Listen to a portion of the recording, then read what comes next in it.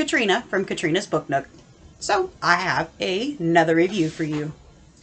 I want to show you this one, Legend by Jude Devereaux. Now, I'm not really much for the whole romance, love story, fantasy kind of thing, kind of a Stephen King, Dean Koontz girl, but this was a great story. So it started off with Katie. Now, Katie is about to get married to this very handsome, very successful man. She works for this man's mother. So Katie is a chef. She loves what she does. She loves her kitchen. She loves the ingredients. She loves to go out and walk the woods and find ingredients and bring them back to her kitchen to experiment. Katie also has a recurring dream, a lifelong dream. Ever since she was a child, she had a dream of a man on a horse who would come and rescue her. Katie would grab his hand and jump on the back of this horse and ride off into the sunset with him. Problem was, Katie had never seen this man before. She had no idea who he was or if he even existed anywhere outside of her dreams. So Katie decides to go on with this wedding, this man, this reality that she knows, and she's solid. She can grab a hold of this. So she starts planning this wedding. But she's got no experience outside of a kitchen. She doesn't know what to wear. She doesn't know how to do any of it, invites, any of it.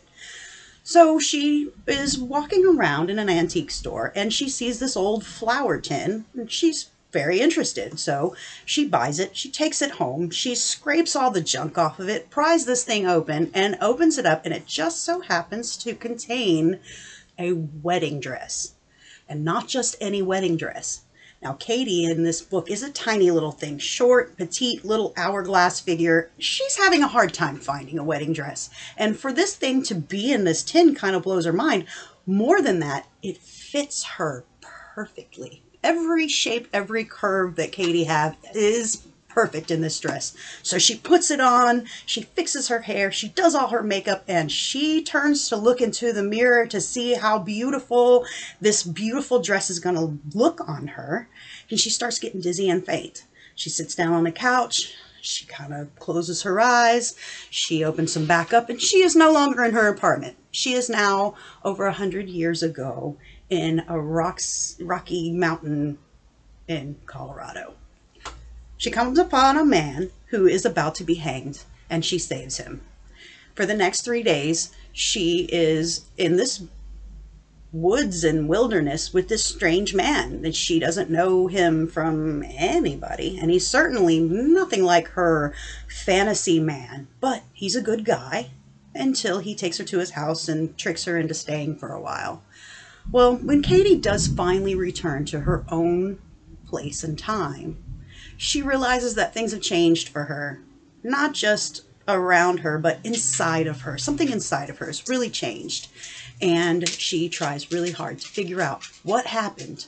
What happened back then? What happened to her all those years ago? And what is still happening to her today? I recommend this book. It was a total mind blower. Page turner. I finished it in absolutely no time at all. It is called Legend by Jude Devereaux. I give it double thumbs up. So, if you have ever read this book or anything by Jude Devereaux, I'd love to hear what you thought about it. And if you haven't, check it out. And then let me know what you think about it. Thank you for joining me. You have a great day.